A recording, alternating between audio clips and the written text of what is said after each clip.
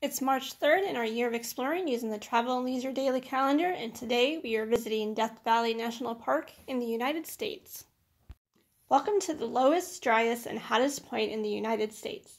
Violent steam explosions when hot molten material came in contact with groundwater around 2,100 years ago created the structural depression that is Death Valley, the deepest point sitting at 282 feet below sea level.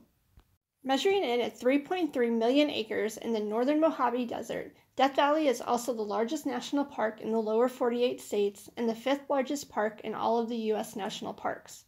Full of technicolor rocks, canyons, mountain peaks, and sand dunes, the average summer temperature reaches 120 degrees Fahrenheit, with the highest recorded temperature of 134 degrees Fahrenheit on July 10, 1913.